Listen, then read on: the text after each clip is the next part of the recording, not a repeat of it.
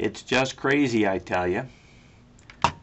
My YouTube shows the playlist IDs and that there's actually some videos there. Automatic import setup. It shows that the same videos are there, and it tells me that it has imported them from those playlists on its timer.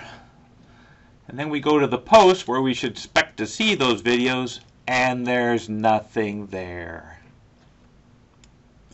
And this is with all the plugins deactivated except for your plugin and one other. However, there were a few posts imported, and I have no idea how. I'll restore them for an educational moment.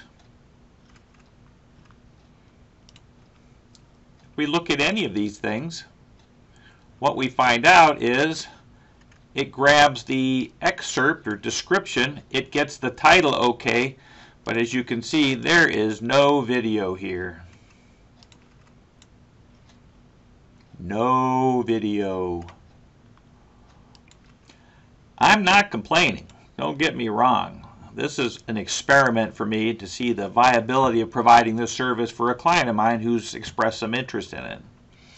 So what I'm seeing so far is I have so much trouble going on that I come over here and it's telling me that I've been not granted access and I got to re-grant access, and then it tells me that my IP restrictions are wrong, and you go back to the dev page and you set that up all over again.